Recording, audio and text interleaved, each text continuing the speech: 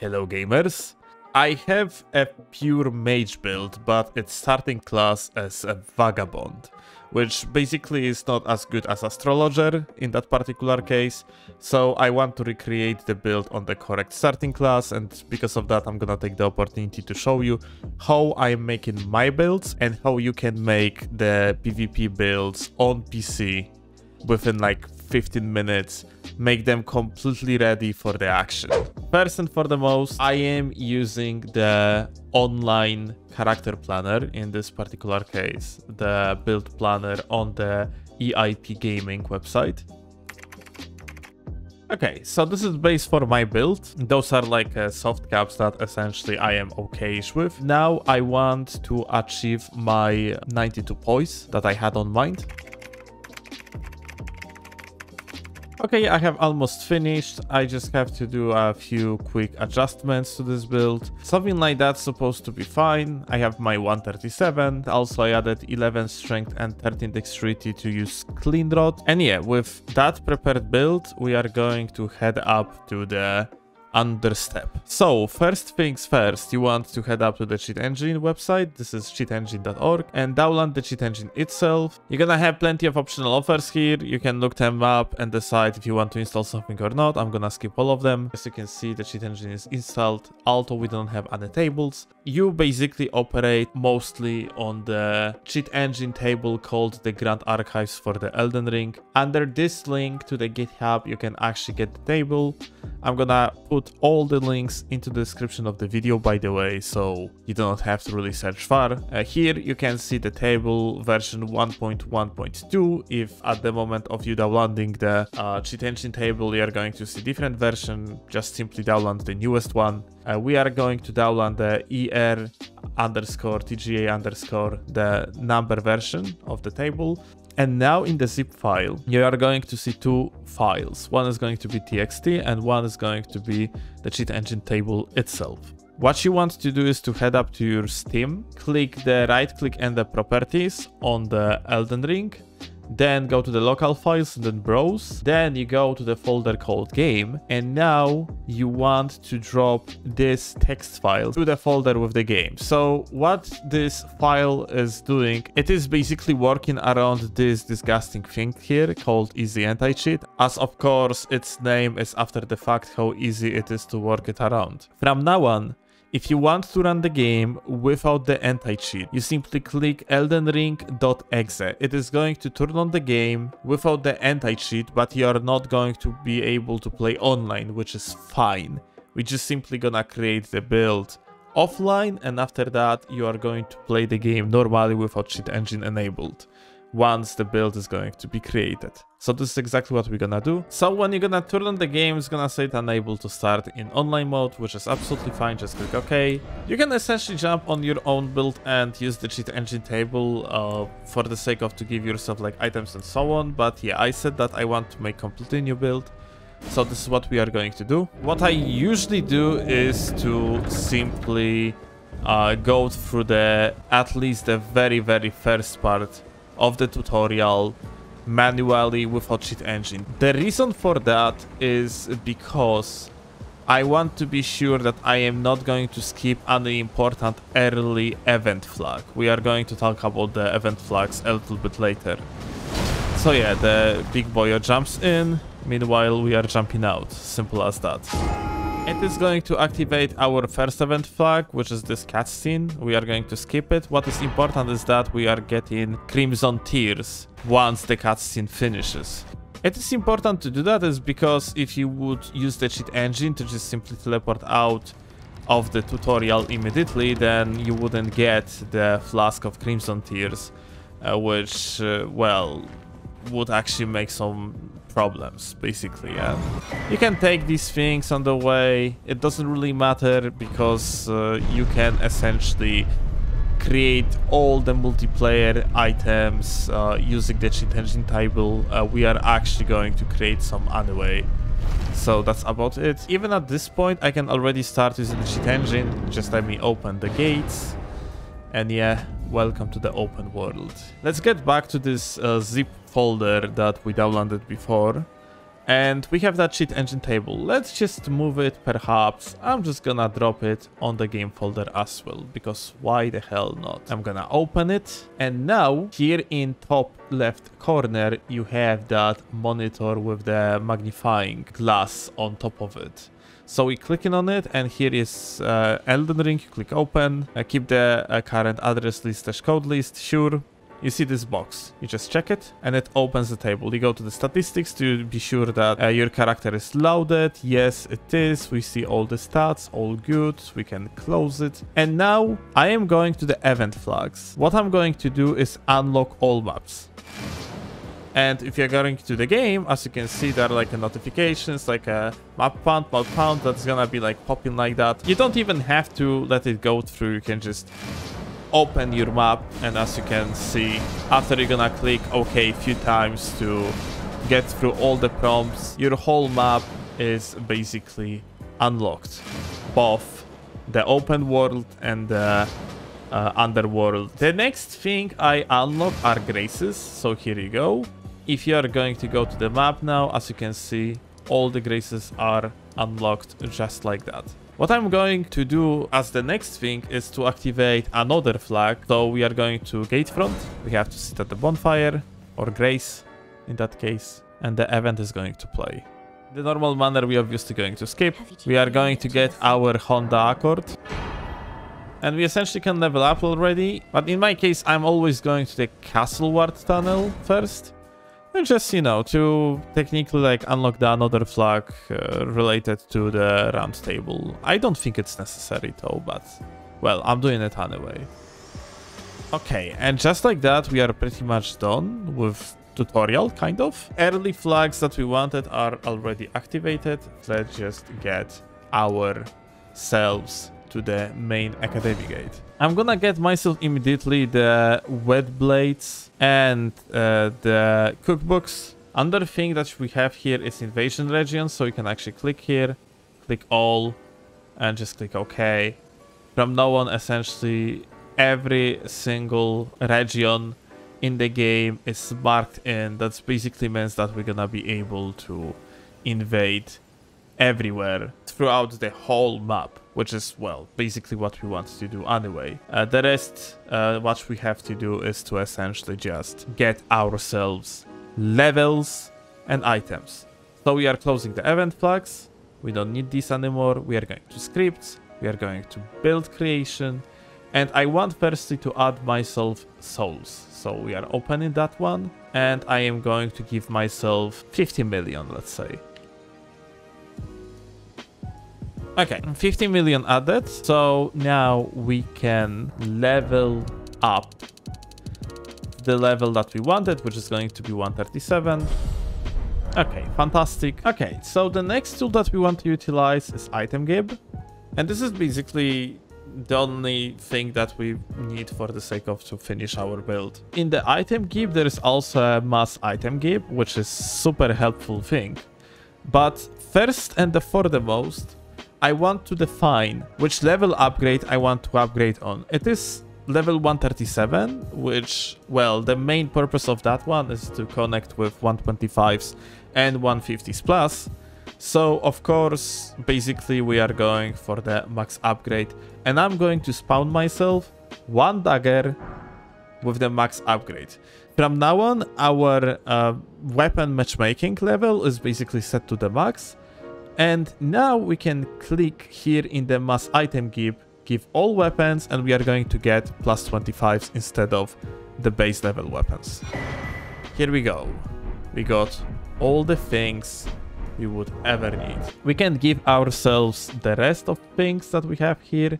Projectiles, for example, just gonna give us projectiles. Protectors are going to give us armors. And so on. As you can imagine, here is like all Ashes of War. You can click it like a few times to have plenty of copies of these consumables, craftings, and so on. Yeah, we're just going through all of that. I also want to upgrade my flasks to the max. So everything what we have to do is to get ourselves the golden seeds, as it is item that increases the amount of the flasks that we can have, I'm just gonna get myself 50. And on top of that, we can also get ourselves the sacred tears. And I'm also gonna get myself 50. It doesn't matter how much we have, as we're gonna be able to spend only particular amount. Okay, the flask is already on the maximum.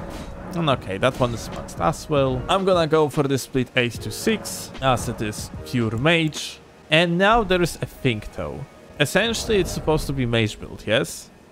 But there are like two problems. First of all, I have only 2 slots here on the memorize spells menu.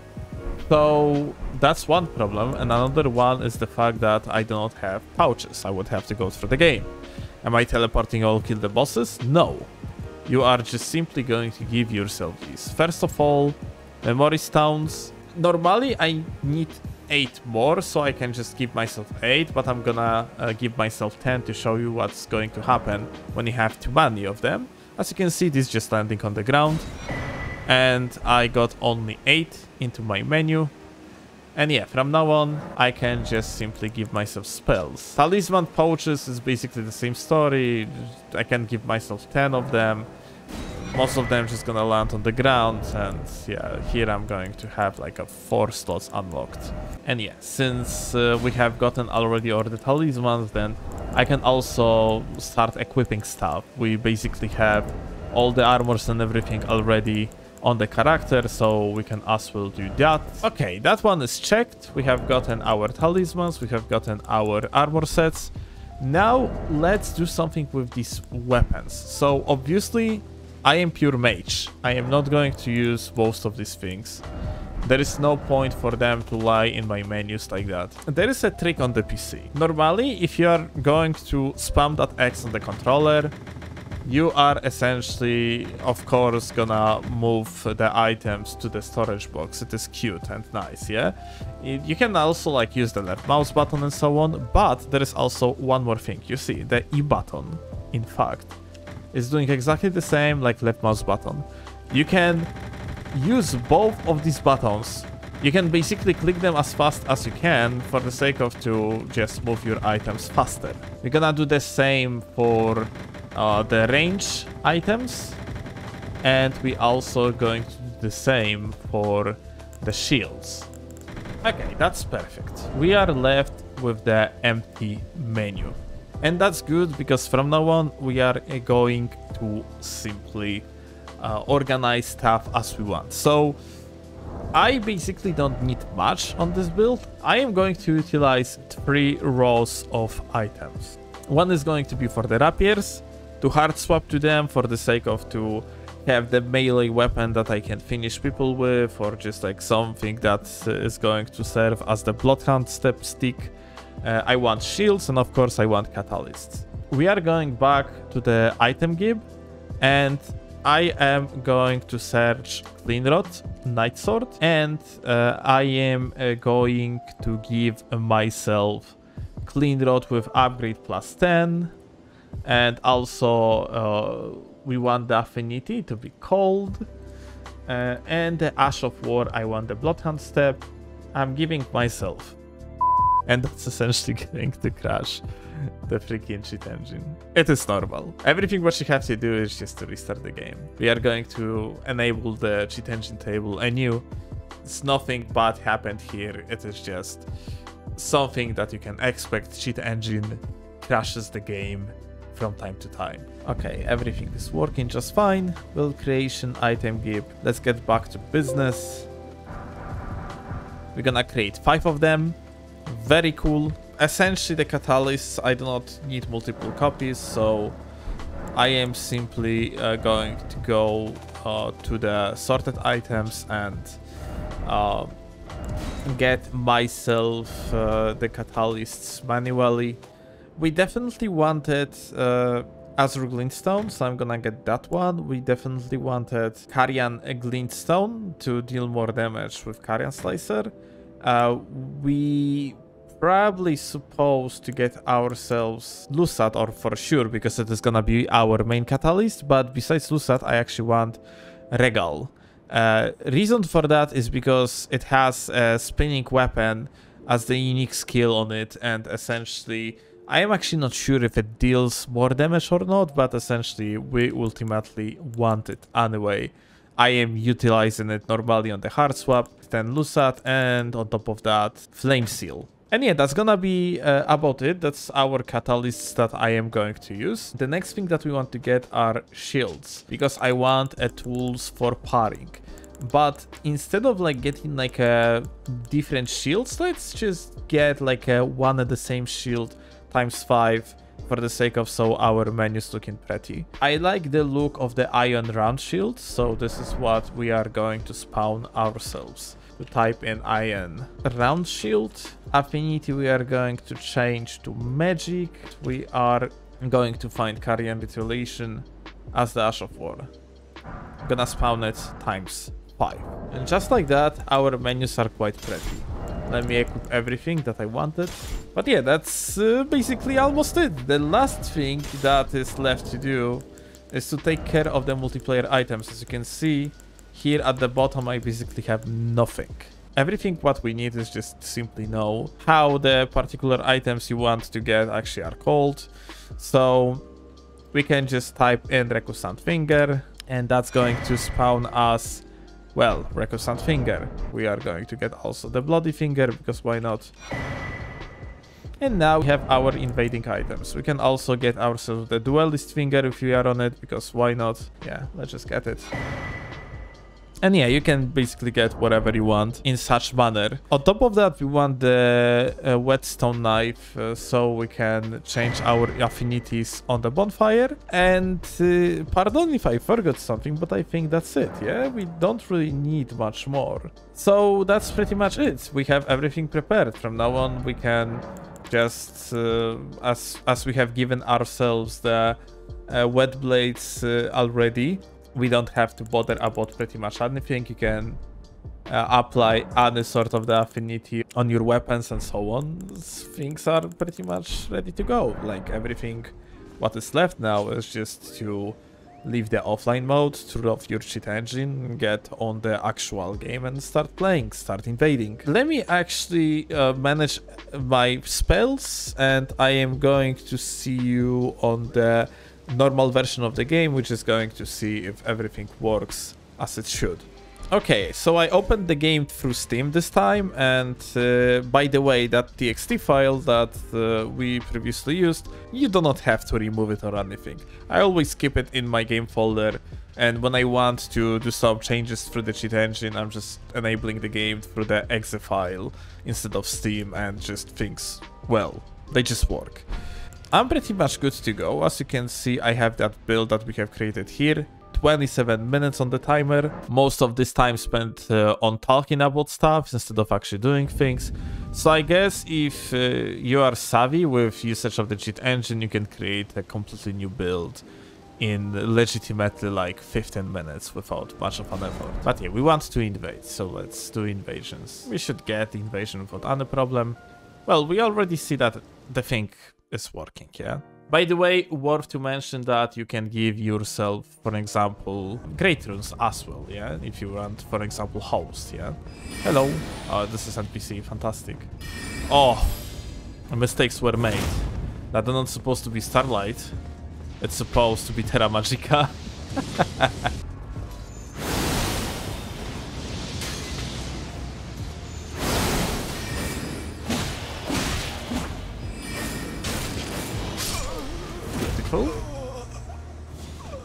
Oh well, that's a slicer moment, if I ever seen one. I guess that's about it. As you can see, things just works. I'm pretty sure there are like small things that I forgot about, because I was mostly focusing on presenting you the way how I create the build rather than actually making the build. But yeah, you can always just straight up log out of the game, then go to your game folder and just launch the game through the exe with that steam underscore app id.txt file in the folder. Turn on the cheat engine again and just give yourself the items that you forgot about. Essentially, the rule of thumb is that you do not supposed to do things that are impossible from the standpoint of the regular game. Don't cheat your stats. Don't give yourself different ashes on unique weapons or something like that. It's not going to work in the first place, that I can tell you already. But essentially, this type of the manipulations might cause you to simply get banned. And that would be bad, don't you think? So yeah, just don't fucking do that. Play like a normal human being and use cheat engine table only for the sake of to create the builds faster. I hope like this short guide is going to help you create the builds easily and fast, so you can enjoy your favorite part of the game, which is PvP, and do not spend time on fighting through bosses when you could spend that time on invasions. Oh well, that's all. Thanks a lot for watching. Have a good one. Bye!